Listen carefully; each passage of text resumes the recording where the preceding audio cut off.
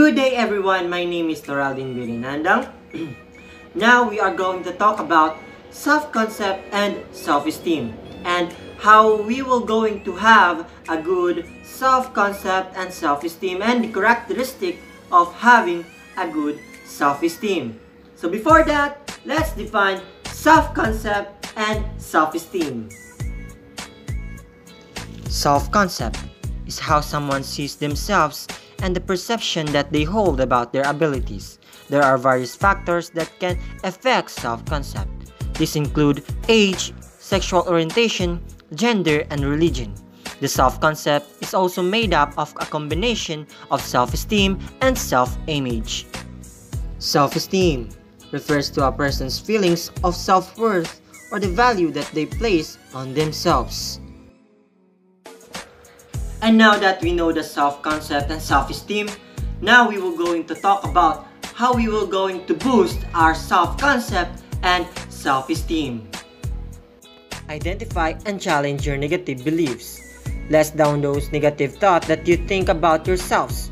Like, I don't think I can do that because of na. Get rid of those thoughts and change it into positive one. Just always think positive. Second, identify the positive about yourself. So it's also good for us to know things that we think we can really do. Like you can do singing, dancing, or anything that you are confident for you to more improve it. Also, those things are good for you to build more confidence thinking that you have a lot of things that can do. So don't be tired to boost your confidence. Third, build positive relationship and avoid negative ones. Build relationship to those people who make you feel good and avoid those people who are dragging you down.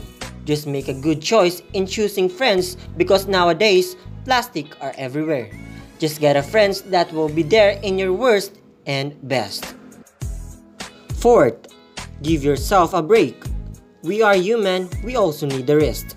Don't force yourself when you are in your limit and take a break. Because we all have time to take a break when we feel a bit down or we find it hard to maintain our self-belief.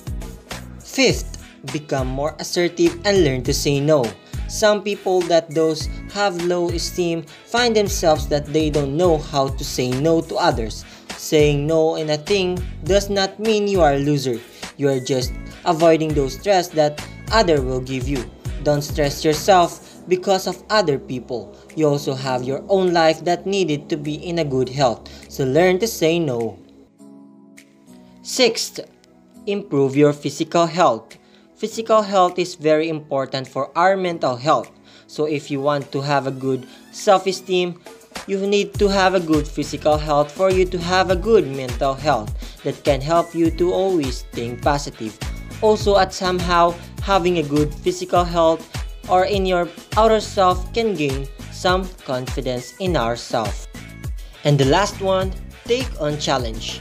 Don't avoid those difficult situations because life is full of challenges that we need to face. Because some of those challenges might also help you to have a good self-esteem. So always face those challenges in life. And now those are the things that we need to do for us to have or to boost our self-concept and self-esteem. Now for the next one, the characteristic of high self-esteem. Characteristic of high self-esteem. Willing to try new things in their life, can cope well when under pressure, emotionally stable and confident, happy to share their ideas and experiences. And that's all for today. Hope you learned something. This is Noraldin Birinandang, leaving a message, always think positive. I need somebody who can love me at my worst.